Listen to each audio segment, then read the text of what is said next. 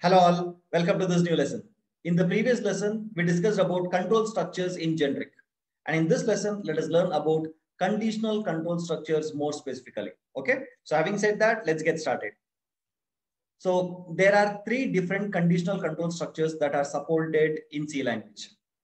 And they are if else, and else if ladder. So these are the three different conditional control structures that are supported in C language. And let us learn each of these one by one. Okay. So before learning how these works, it is important that you must understand two important things. First one is, as you can see, I have written condition over here at several places, condition, condition, and condition. So you must know what you mean by this condition. And second thing is that you must know what you mean by a block of statements. Okay. So let us start with this condition. So this condition can be any expression that will result in either a true value or a false value. Let me repeat. This condition can be any expression that must either result in a true value or a false value. So when I say true value, it must be a non-zero value. And when I say false value, it must be a zero value. Okay. So therefore, these conditions can be any expression that can either result in a true value or a false value. Okay. That is the first thing. And second thing is that what do you mean by a block of statements, right? So a set of zero or more statements written within a pair of open brace and close brace becomes a block of statements. Okay. So as you can see, this is a block of statement. And this block is called as a if block because this pair of open brace and close brace is associated with the keyword if. Similarly, this is called as an if block and this is called as an else block. Okay. So this is called as an else block because these pair of braces are associated with the keyword else. Okay. So similarly, this is an if block. This is else if block. This is else if block and this is called as an else block. Okay. So now I feel that you pretty much understand what you mean by this condition and what you mean by a block of statements. Okay. So if you have understood that, now let us go and learn how these conditional control structures works one by one, right? So let us start with the simplest one, and that is if statement, right? Now, in this case, if this condition evaluates to be true, then the program control will enter into this if block, execute the set of statements which are there as part of this block, and then come out of this block and execute the rest of the statements. Okay, that is in our case, it is set of statements too, right? Let me repeat. If this condition evaluates to be true, then the program control will enter into this block, execute the set of statements that are there as part of this block, and then come out and execute the rest of the statements. Whereas if this condition results to be false, or if this condition evaluates to be false, then the program control will skip this block. That is, the program control will not enter into this block. It will ignore this block and then come and execute the rest of the statements following this block. Okay. So this is how your if statements will work. Okay. Also, it is important to note that the conditions has to be given within a pair of parentheses like this. Okay. So as you can see, every condition has been given within a pair of parentheses. This is very important, right? Now coming to if else statement, right? In this case, if this condition evaluates to be true, then the program control will enter into this if block and execute the set of statements that are part of this if block.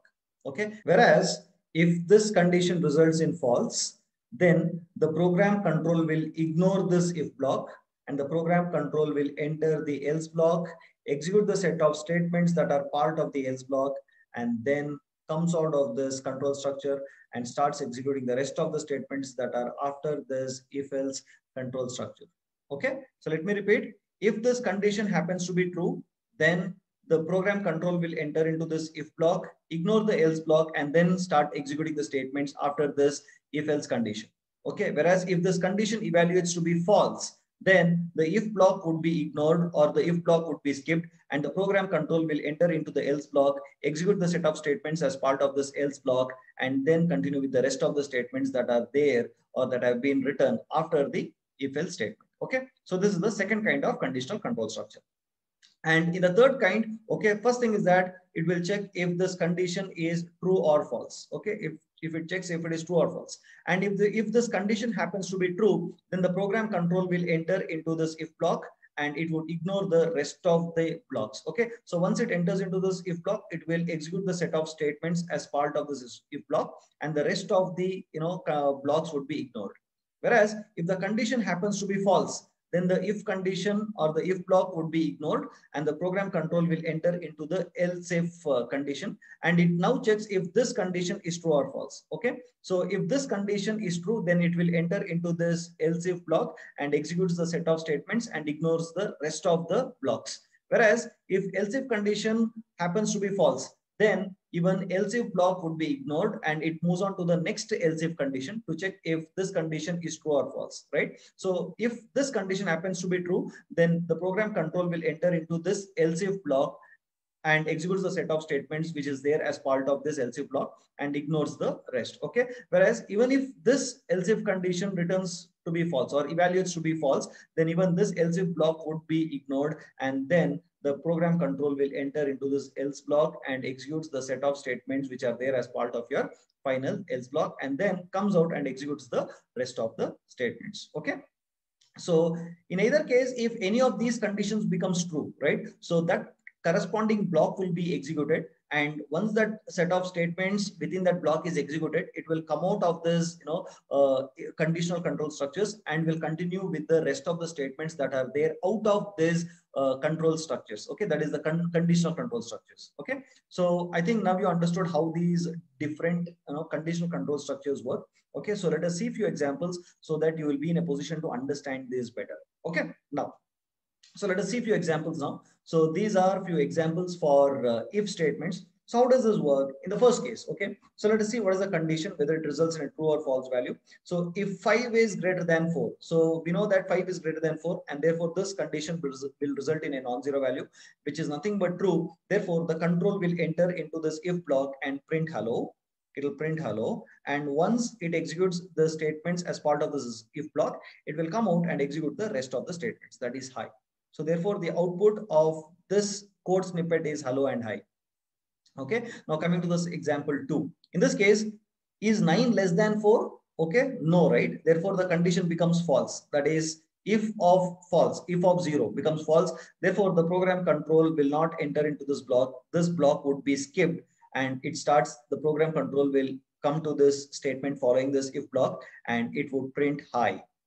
Okay, therefore this is how your if condition works when the condition becomes false. Right, now coming to the next example. So we know that any non-zero value is considered as true value. Therefore if of condition, the condition has become true. Therefore if of true happens, that the program control will enter into this block. It prints hello, and once it executes the set of statements as part of this if block, it comes out and then prints hello hi. It will start executing the rest of the statements after your if statements. Right, in this case we know that in C language 0 is considered as false. Therefore if of false happens, and the program control will not enter into this if block, it would be skipped and the rest of the statements would get executed. Therefore the output would be hi. Right, so I hope you now understood how the simple if statements will work. Right, now having said that, let us move on to some other examples. Okay, so in this slide you have examples for if-else statement. Okay, so let us see how it works. So as I told you earlier, if this condition is true, then the statements as part of your if block will be executed. Else, if this condition happens to be false, then the if block would be ignored and the else block would be executed. Okay, so in this case, is 4 less than 5? Happens to be true. 4 is less than 5. Therefore it results in a 1 value. So 1 is a non-zero value. It means that it is true value. Therefore once if of true happens, then the program control will enter into this if block. It will execute this statement, which is nothing but hello. Okay, and it will ignore the else block and then continue with the rest of the statements after your conditional control structures. Okay, so the statement after the conditional control structure is namaste. So the output would be hello namaste. Right, now coming to the next example. In this case, okay, if 4 is greater than 5, this condition happens to be false, and if this condition is false, okay, it will result in a 0 value, and if of 0 is false, therefore this block would be skipped and the program control will enter into the else block. Okay, and therefore the set of statement as part of your else block will be executed. That is, it prints hi and then comes out and executes the rest of the statements. Okay, so that is after your conditional control structure, which is nothing but namaste. Therefore the output would be hi namaste. Okay, so I think these examples gave you an understanding of how if-else statements will work, right? So let us work on a few more examples. Okay, so this is an example for else if ladder. So let us see the first example. So if condition, right? So 4 is less than 5. So therefore this condition happens to be true and it will result in a value of 1. So if of 1 is true, if it is true, the program control will enter into this block, execute the statements and say hello. It says hello, okay, and then ignores the rest of the block. This would be ignored and this would be ignored because the first block will be executed over here, right? So therefore the output is hello. Now coming to example 2, in this case 5 is greater than 4 is false, therefore this will result in a 0 value. So if of 0 is false, therefore this block will be skipped and the control will now come to the else if to see if this condition is true or not. Okay, so now it checks this condition. Is 5 greater than 4? Okay, yes, this will result in a true value, that is nothing but 1 value.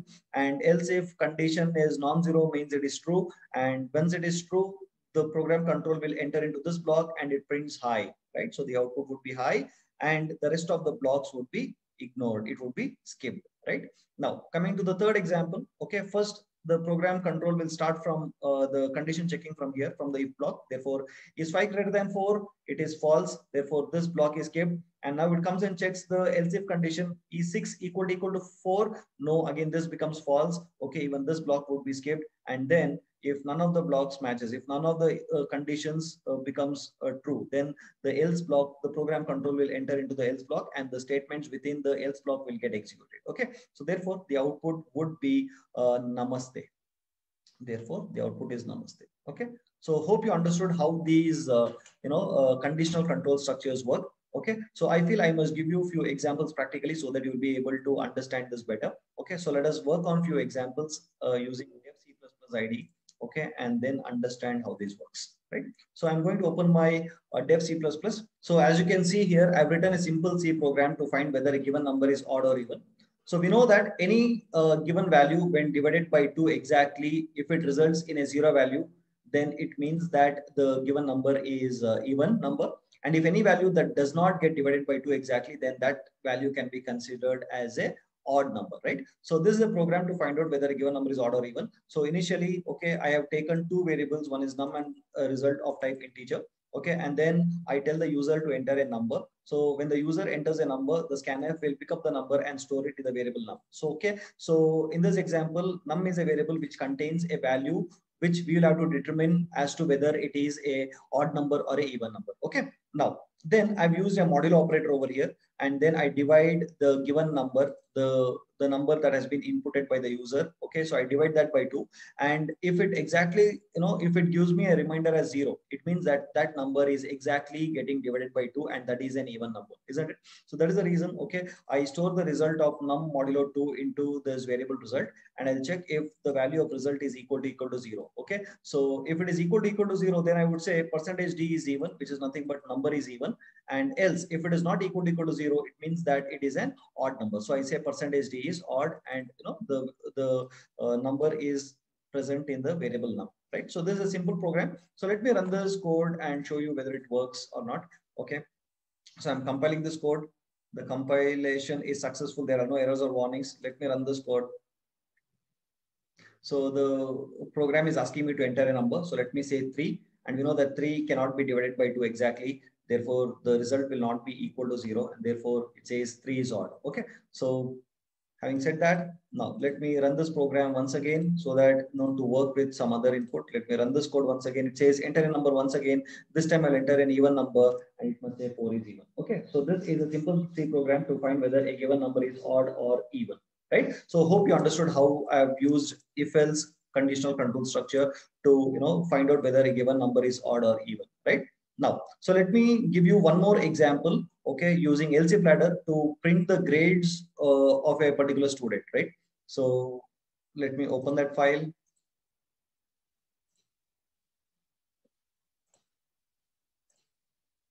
So as you can see here, okay, this is a program to find the class grade. Okay, so it says first I've taken two variables, one is score and result. then I tell the user to enter the score between 1 to 100. Okay. And then scanf is used to take the score and, through the keyboard. And once I've taken the input, I will be storing it into this variable score, right? And then now I check if the score is greater than or equal to 70. So if the input given by the user is greater than or equal to 70, then I would print you got a distinction.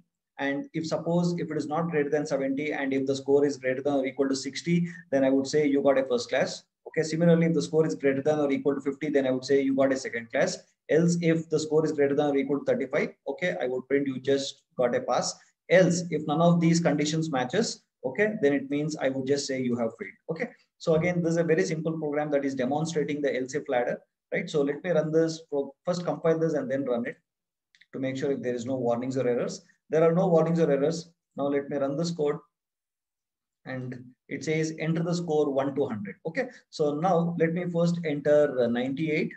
Okay, so we know 98 is greater than or equal to 70, right? So if score is greater than or equal to 70. So when I say 98, that 98 will go and sit in this variable score. And now when I say score is greater than or equal to 70, so 98 is greater than or equal to 70. Therefore, if condition matches, and we will get the output as you got a distinction, right? So let me now press enter key. As you can see, you got a distinction, right? Now let me run this code once again with a different input so that to see how this else if ladder works, right? So now I'm going to give you an input that is, greater than or equal to 60, but less than 70, right? So now I would enter, say, 65. Okay, so when I say 65, the program control will first check the condition if the score is greater than or equal to 70. So 65 is not greater than or equal to 70. Therefore, this condition becomes false. Okay, and now it comes to the else if condition. It says if score is greater than or equal to 60. And in my case, it is 65. Therefore, score is greater than or equal to 60. And therefore, this condition matches. And the program control will enter into this block and says you got a first class. Okay. So let me run this. It says you got a first class. Okay. So I want you to try the same program with different inputs and see how it works. Okay. So though I have shown it practically to you, I want you to do it on your computer. Okay. Practically, I want you to type it and do it right now. Pause the video, go do this right now before watching this lesson further. Okay. So if you have done that, okay, I think we have come to the end of this lesson on conditional control structures. Okay, so hope you learned something new in this lesson. Hope you enjoyed this lesson. In the upcoming lesson, I'm going to teach you about looping control structures. Okay, using for loop and while loop and all such kind of stuff. Okay, so if you enjoyed this lesson, then don't forget to like this video. Also, don't forget to subscribe to my channel and click on the bell icon so that you don't miss out on any kind of updates about this programming series. Okay, having said that, meet you in the next lesson. Until then, take care. Bye bye. I love you all so much.